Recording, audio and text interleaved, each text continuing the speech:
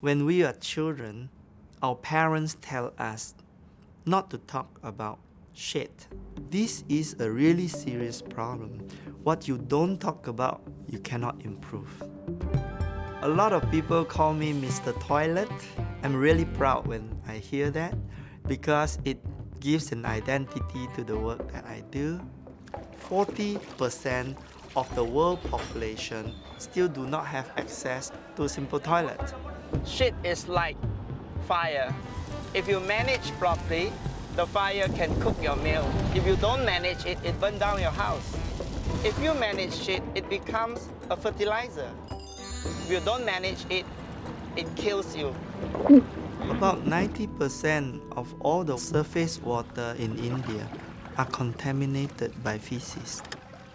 1.5 million children under 5 a year in the world die unnecessarily. You have to have clean water, you have to have safe sanitation.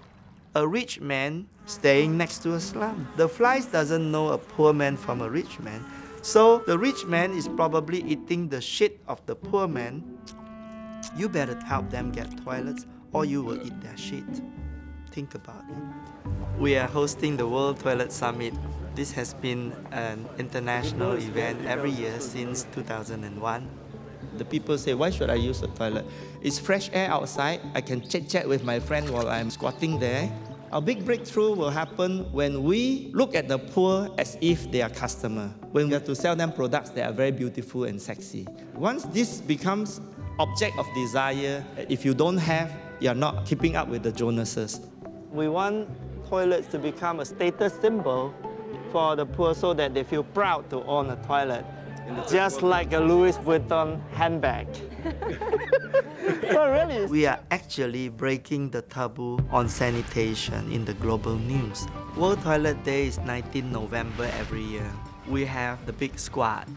We are protesting the plight of the 2.5 billion people that still do not have access to a toilet. The fact is, I think about toilet every moment.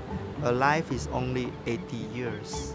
I'm 52. If I'm going to spend 28 years consuming ostentatiously just to have a diamond watch that I can't read the time because it's too sparkling, it makes no sense. Doing social work that is creating some impact, I think it's better to die like that. I think we can see the day that everybody on planet Earth will have access to clean toilets any day, anytime.